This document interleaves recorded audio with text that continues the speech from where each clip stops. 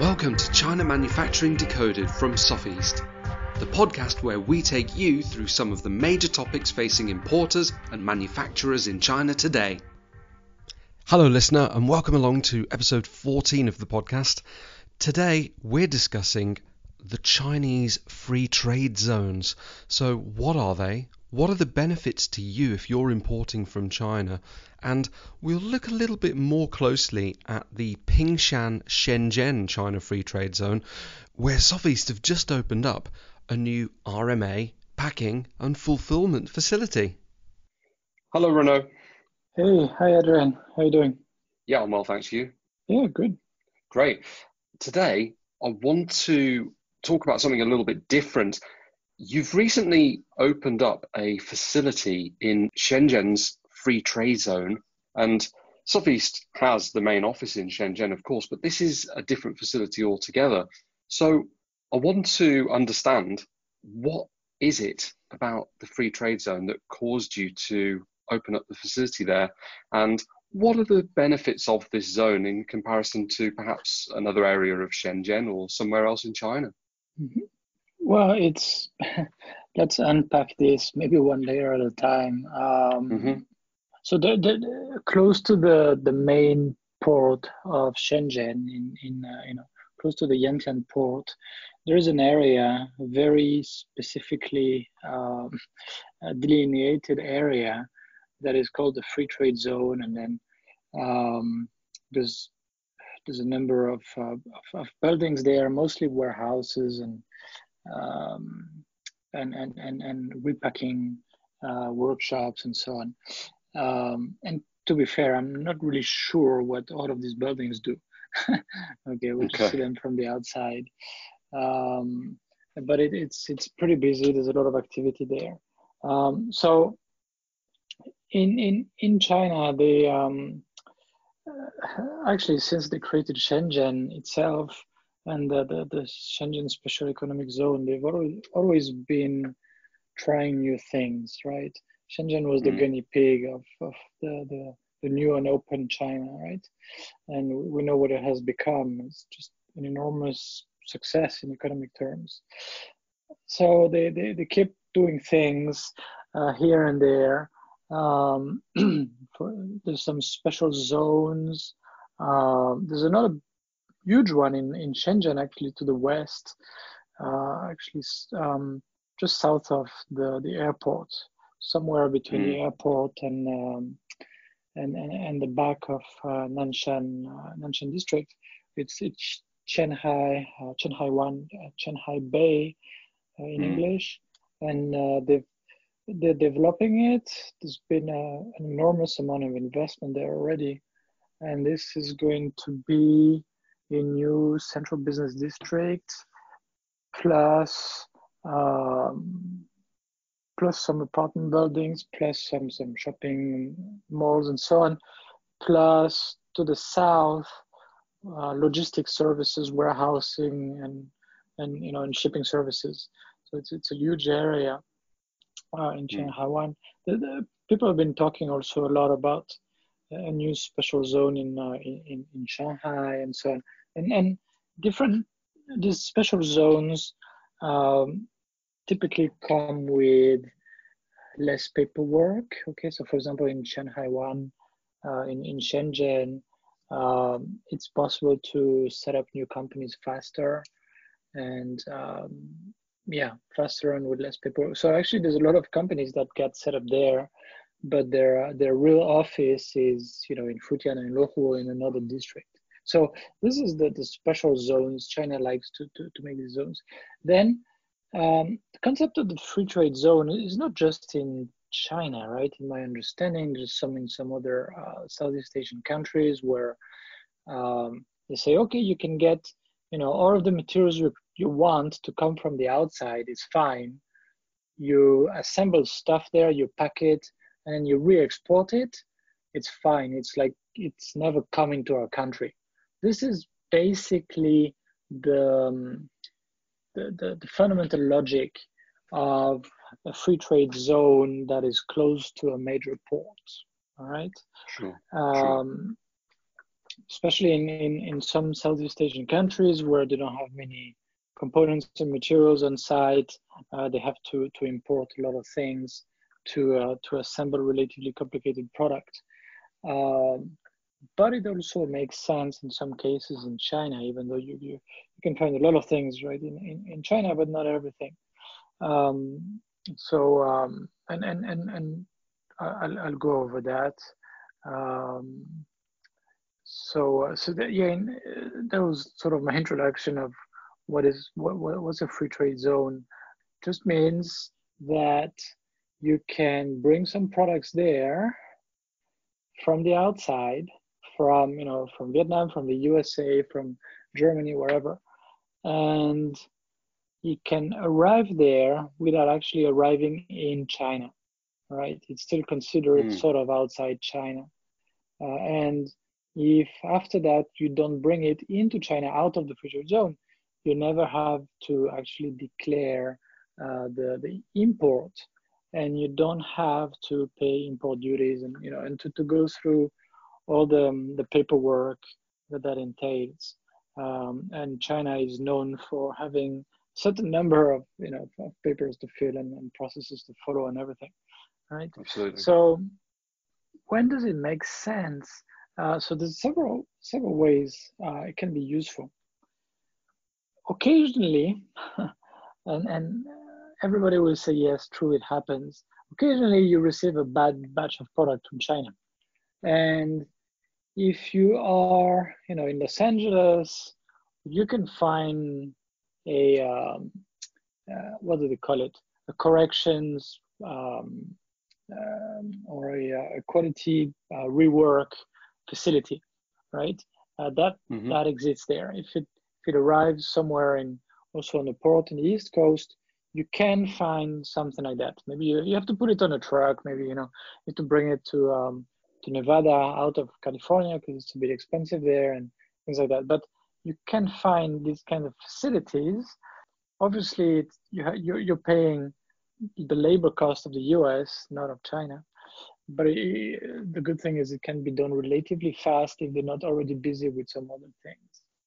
In some other countries, it's not as common, and it's very often around textile, but not really hard goods. So there's a lot of buyers that get stuck with a shipment that actually could be reworked, and they don't know what to do, because if you just send it back to China, well, in theory, on paper, it's actually forbidden because these are defective products. China does not want to import defective products, just like it does not want to get all of the world's scrap materials, right? Now, there are ways to do it, but it's relatively complicated, okay? I'm not saying it's impossible.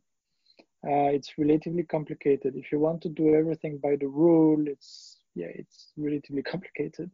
And you have to re-import it. You have to pay for these import duties and everything. And then you have to declare that you export it again. So, it's just a lot of extra paperwork and extra time that you waste in the process. However, if you bring it to a facility in the free trade zone, in a free trade zone like the one in Shenzhen, you don't have to worry about all this because it's still considered sort of offshore. It's not inside China, so you don't have to do all the work. So in this case, what do we actually do? Well, we can use some of our staff to do actually, the sorting. Okay, yeah, right, 60% is bad, 40% is good, and then the bad stuff, maybe categorize it, very bad, maybe cannot be reworked, and then the bad that can be reworked, and then do the reworking. Now sometimes it's simple assembly or with relatively simple tools. Sometimes we need the supplier to bring us some very specific tools, and usually the supplier is required to pay for some of that or all of that, right? So they actually can come and see how we're doing the inspection, to sort the bad and the good, so that they don't feel that they're being taken for a ride, right? Because if you receive the products and you say, according to my inspection, 80% of the products are bad, and it takes us 30 minutes to fix every unit, which at the cost of $11 an hour, blah, blah, blah. You know, the Chinese suppliers don't like that at all. Of course. However, if it's in Shenzhen and they can come and actually see how the work is done and how, you know, how we inspect what is good and bad and so on, gives them some extra confidence. And if they feel it's fair, they will usually not try to dispute that, and it's usually much easier for the buyer to reinvoice some of the work. It's also possible to have some of the supplier's staff actually come and do the highly specialized rework, because you know, there's all kinds of products, all kinds of operations that are needed to do the repair. Sometimes it's really, really not easy, right? So, and maybe we don't want to take the responsibility to do this kind of work also. So they can send some people to actually do the work or help us do some of the work, right? Then we inspect again. Some of it might have to be reworked again or scrapped or whatnot. Then it's packed and then we ship again, right? So all of this can be done under the same roof. When it's shipped again, since it was never actually imported into China, onto the Chinese soil, it just goes out and there's no extra paperwork, right? Which is, I mean, or little, you know, minimal extra paperwork, which is great. So that's one thing. And actually we've been looking for repair services for some of our clients in the past, you know, in Shenzhen, and it's actually pretty hard to find. So that's that's a nice plus for some of our clients. The other thing is when the suppliers bring their materials, you know, their boxes of products, let's say, to our facility in the free trade zone, for them it's like they export. Whatever happens after is sort of after exporting. So for them, this is relatively simple. You just bring it there. Okay, I brought it to the free trade zone. I can start to process the application for the VAT rebate. I can do this, do this, do that. All, you know, it's like I've exported already, done. I can request to be paid by the customer, you know, that's it, end of story. I can turn the page. This is much better than asking them, hey, you've made 200 cartons. Well, send us 100 cartons to the USA, send 20 cartons to Australia, and then the rest, please wait. We're not sure yet what to do. What do you mean, wait? We've done it, you know, you let us ship it out. And of course, pay us, right? And hey, our warehouse is getting full. And hey, okay, we can keep it in the warehouse, but then, you know, there's no humidity control, and all the boxes become wet and soft, and it's terrible, especially like in this season, right?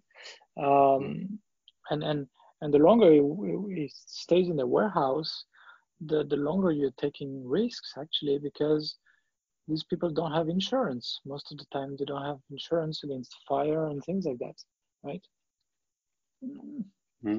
So that's another thing. It gives more flexibility, especially to those customers that need to ship batches of products to different countries, or maybe, you know, West Coast, East Coast, and so on, to different ports. They have more flexibility. It does not really make sense for drop shipping, you know, one at a time or 5 at a time.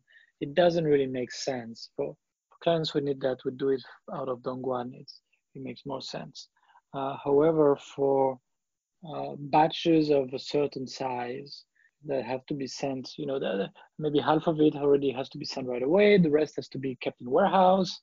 And then over time, as sales trickle in and the sales forecast trickling, then arrange for shipments to different countries. That is a good model. That makes sense, and it make things much easier with the suppliers. You mentioned, of course, there are benefits to your suppliers. So overall, if you're able to finish the project with the supplier very quickly, they're able to apply for their VAT rebates and to apply for you to pay them in full, of course, they're going to be happy. So, I mean, is this something that perhaps is good for improving relationships with suppliers moving forward and therefore getting better results? If you have the kind of need that I described before, yes.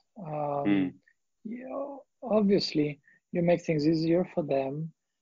They get paid earlier, they're happy.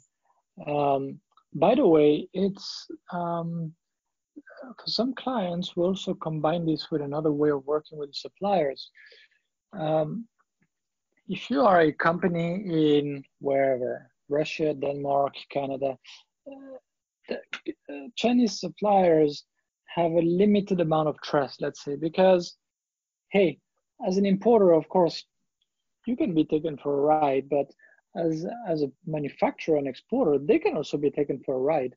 They have to be careful, right?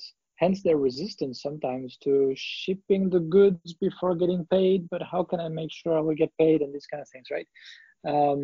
When they get cheated by a customer, usually they lose all of the value of a shipment. It's a huge amount of money, right? So it's pretty normal for them to seek some reassurance, right?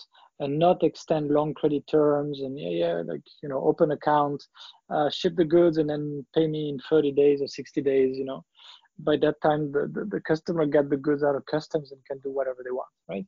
So this is the typical international sale problem. Now, what we've done with some clients is that actually our company contracts directly with the supplier. We're sort of a middleman, if you want.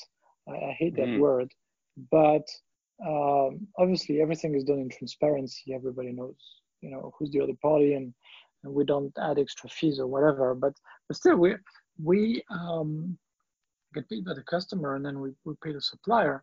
But the difference is we are a local domestic company, right? We have several subsidiaries in China with relatively high capital and so on. It does provide a certain reassurance to the Chinese supplier. They can sue us. If we don't pay them, they can sue us. They can go after us, right? We're over there on the ground. They can come and visit us anytime because, hey, that's the facility. They have an office in that tower in downtown, or they also have a warehousing and packing facility there in the free trade zone, and they have that other bigger facility there in Dongguan and so on. They know that they can come after us, which means actually it's not that hard to push them for different credit terms. Payment at the end of the month after shipment, for example, is relatively common. So by doing this, it's often possible to get a little bit of nicer payment terms, right?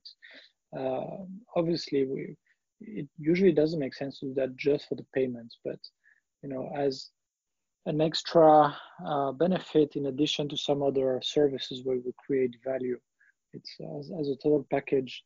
There's a lot of things we can do to create value for some clients some of the time, right? So that's to answer your question about the suppliers, a lot of things actually can be done to manage suppliers better and make things easier for them, and provide some extra reassurance that this is a good customer long term, and you need to do this to keep them, and they're not there to play games with you and everything. There's a lot of things can be done, obviously, right? A lot of communication. Sure. It's really comes down to maybe 70-80% of it is really coming down to communication, open and clear communication on the ground. Face to face is always better, which is sort of a challenge these days, obviously. So there's some other things. Obviously, there's sort of an endless array of possibilities there. Once you have a facility in the free trade zone, You can receive products from several suppliers in China, and maybe one of the components might come from, say, Vietnam, and kit it all together or do some light assembly there, and pack it, repack everything there, ship it out. There might be different sorts of benefits for different situations. For example, a customer that wants to maybe keep his suppliers in the dark might not want the supplier to know, hey, here's the pricing label, and here's the labels and all the branding of the distributor, the retailer, so that the supplier actually knows everything at the end, right? So some people like to keep these very last operations sort of for the last minute, and then they bring the product to another facility where some stickers are slapped on the cartons and things like that. Some extra stickers or hang tags are added on the products, and it's good to go, right? Simply, yeah, as I said, sometimes one or two of the components have to come from abroad, and does it make sense to get it through the Chinese customs and go through the hassle of doing all of that? Sometimes yes, sometimes no. Sometimes it's, combined with some other benefits that I mentioned, it might make more sense to just do this in a facility like ours, where in addition we can, keep the products in a warehouse, ship them whenever the customer wants, hide certain things from the suppliers, do things behind closed doors. So it's really on a case-by-case basis. I don't want to be like hot selling any services here, but sure. To give an idea about sort of benefits. You mentioned customs clearance. What's the difference can you see between the sort of expedited customs clearance to bring things in and out of the free trade zone and the regular Chinese customs clearance? Well, you have, let's say, the full import and export process, right? And the free trade zone is like a bubble where the goods, once they can go from the outside of China into that bubble and out of that bubble, sort of without going through that full process. Much simpler. But then, of course, when it has to go from that bubble into China, or from somewhere in China into that bubble, you have to go through the normal full process, basically, right? And I'm not sure, we have a couple of very good ladies who take care of these declarations. I don't know all the little details about that, but it's much more straightforward. Much more. Okay, so the free trade zone seems to me to be almost another option that helps replace the need for Hong Kong companies. Would you agree with that? Well, there's a lot of warehousing space still in Hong Kong. It's like a free port, right? Things go in, go out, pretty much no duties on a lot of product categories. However, the price of warehousing in Hong Kong is many times that of Shenzhen. It's like there's no comparison. The labor pool is quite different. It's also more expensive to have people do that kind of work. Much more expensive, actually. It's actually more expensive than an office person, a regular office person in Hong Kong. When you look at the salaries for working in a warehouse, for driving a bus or a truck, for just managing a small 7-Eleven, you're talking 20 to 25,000 Hong Kong dollars, which is, I don't know, 16 to 20,000 RMB or something. It's much more, right? So altogether, it's much more money.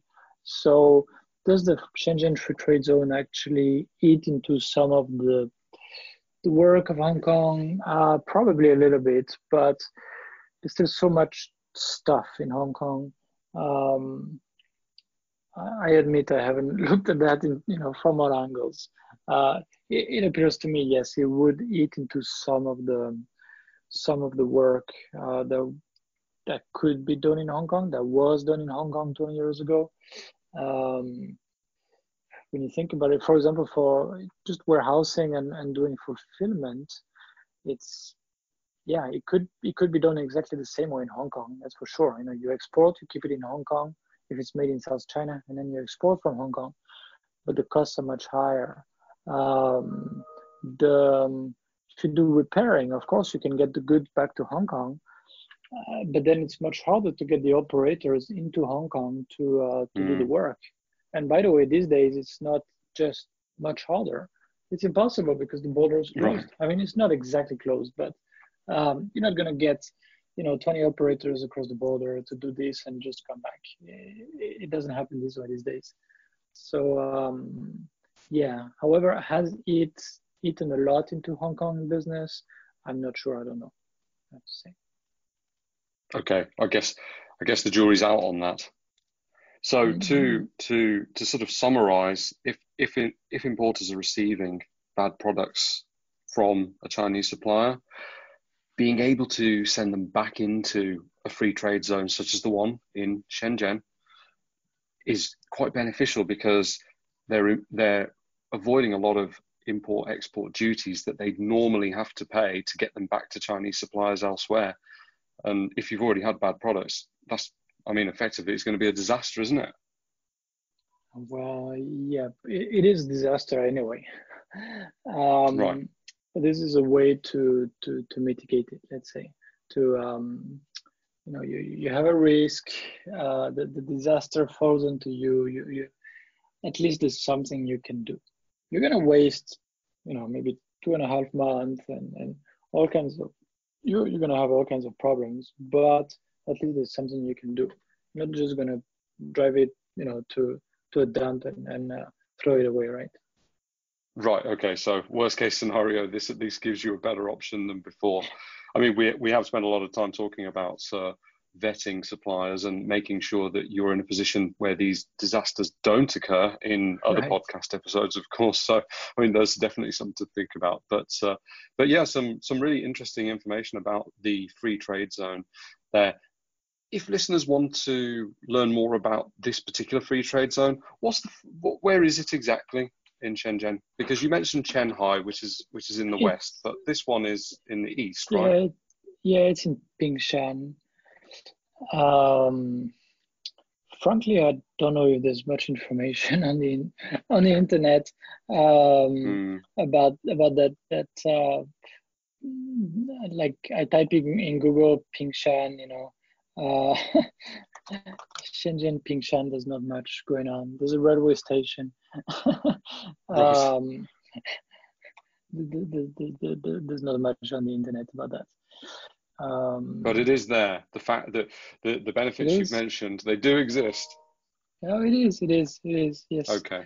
I mean, I'll try and find it on a map and add the link to it, so it's possible to actually see where you're talking about. And the proximity to the Yantian port is important because, of course, a lot of the containers are coming out of there from Shenzhen, aren't they? Yes.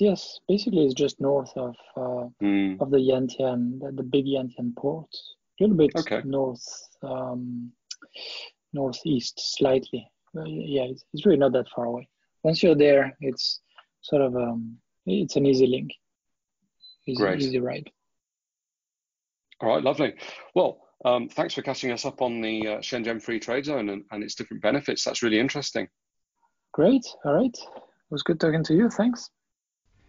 Thanks for joining us. If you've enjoyed today's podcast, don't forget to like and share, and you can subscribe on Apple Podcasts, Spotify, and all other places that you get your podcasts from. See you next time.